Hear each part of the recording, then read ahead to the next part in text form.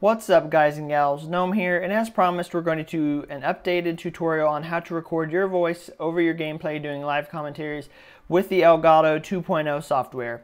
So first thing we're going to do is we're going to come up here, we're going to pick our input device. So currently mine is set on PlayStation 4, input is HDMI, and it's going to be 1080 HD, allow 60 frames per second. So this is all your settings that you're going to pick when you do your input device, PlayStation 3, Xbox One, Xbox 360, all these others, there they are. Mine currently PS4.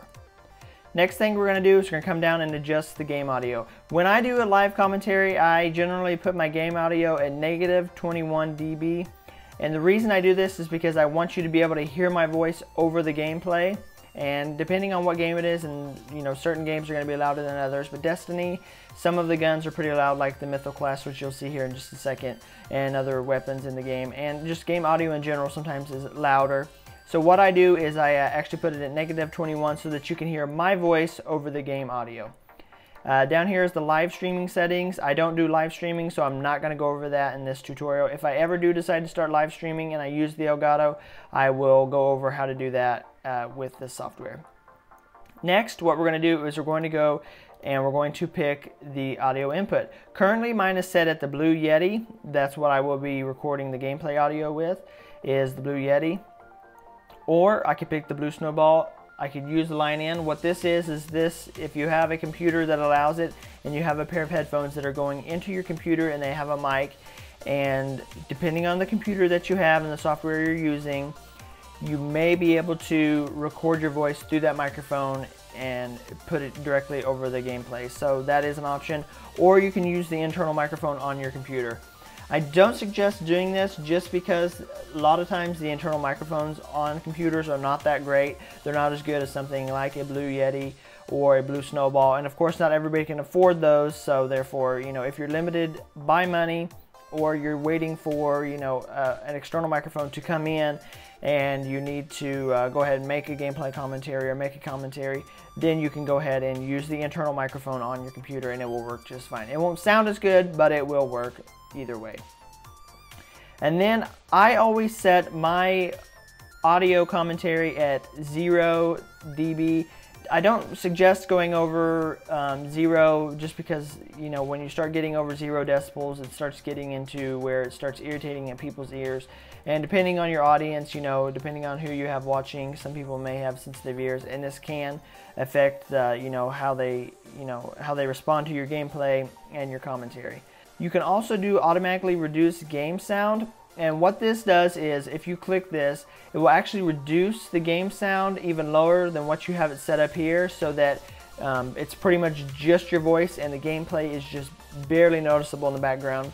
I don't use this now. I used to when I first started. I don't use it now because there will be fluctuations in the game audio and my voice, and it would sound weird, and I would have my game audio too high, and then you would hear the game audio, and then you would hear my voice, and it would get all funkified, and I just didn't want to do it like that, so I quit doing that.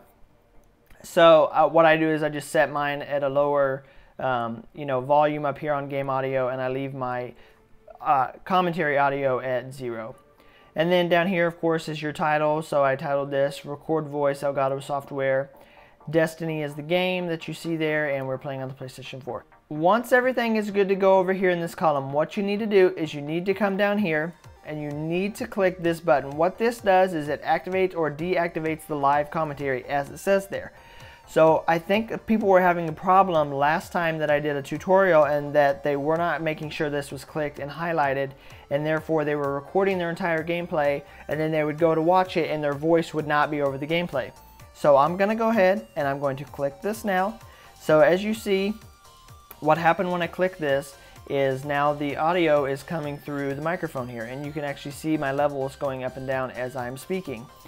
So we're going to go ahead and just get into this, and I'm going to record gameplay here showing you that my voice is being captured, and it's going to be played directly over in line with the gameplay.